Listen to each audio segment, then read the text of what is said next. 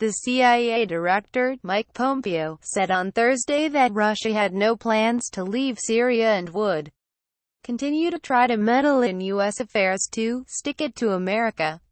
He reiterated his belief that Russia interfered in the U.S. presidential election and described the U.S.-Russia relationship as complicated. "I think they find any place that they can make our lives more difficult. I think they find that's something that's useful," he said. Pompeo also said he had seen only minimal evidence that Russia had pursued a serious strategy against Islamic State militants in Syria.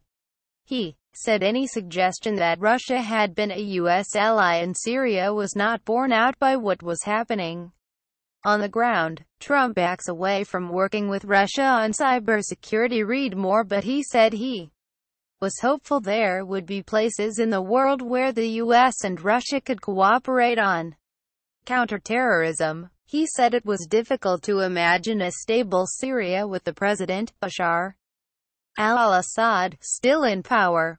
He called Assad puppet of the Iranians, who now had a significant foothold in Syria. Russia would stay in Syria, he said, because it loved its naval port in Tartus, off the Mediterranean Sea. The CIA director spoke in a wide-ranging conversation at the Aspen Security Forum, an annual gathering of intelligence and national security officials and experts in Aspen, Colorado. He said the Trump administration was working on ways to push back against Iran, which wanted to be a kingpin in the Middle East.